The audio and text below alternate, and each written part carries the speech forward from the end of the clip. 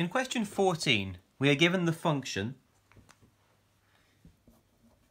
h of x is x squared plus 2 root 2 x plus k.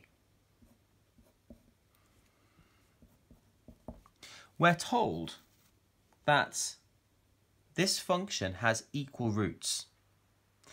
As soon as we hear equal roots, we should be thinking about the discriminant. If it's got equal roots, if the function has equal roots, the discriminant will equal 0. So now we need to substitute the a, b and c elements into this, and that should allow us to solve for k. b is 2 root 2.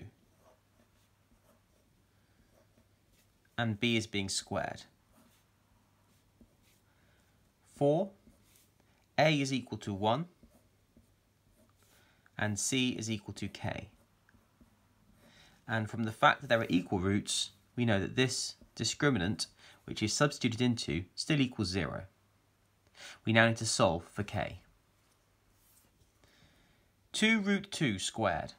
That's 2 root 2 multiplied by 2 root 2.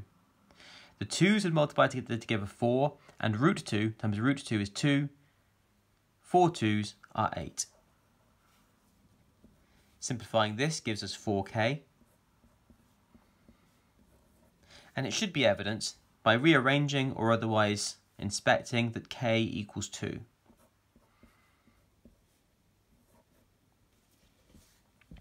So we've now found k, and that was the requirement of part A. In part B, we're asked to sketch the graph of y equals h of x, clearly labelling any intersections with the coordinate axes. Now, since I now know that k is 2, I know it will intersect with the y-axis at 2. I'm also anticipating from the fact that I was told it was equal roots that it will touch the x-axis in one place but not cross it.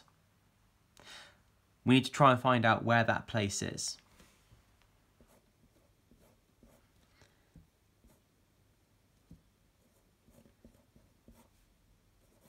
We know that we're now equating this to y.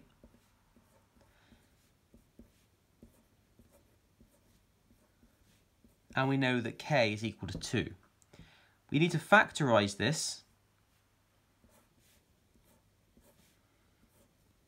And since we're looking for x-intercept, the y value will be 0, and that will allow us to solve once we've factorised.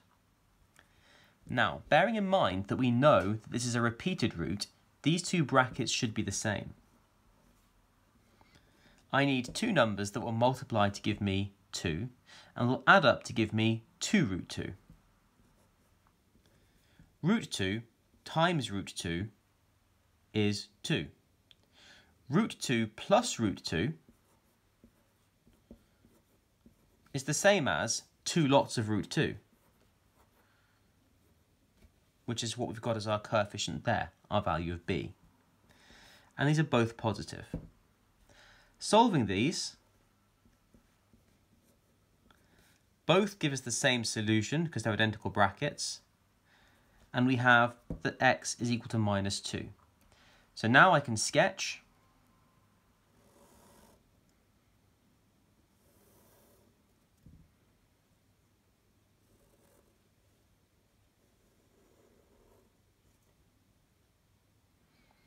the minimum point is at minus root 2, 0, and the y-intersection is at 2. Ooh, excuse me, 0, 2. Get the coordinates the right way around. This minimum point is also resting on the x-axis.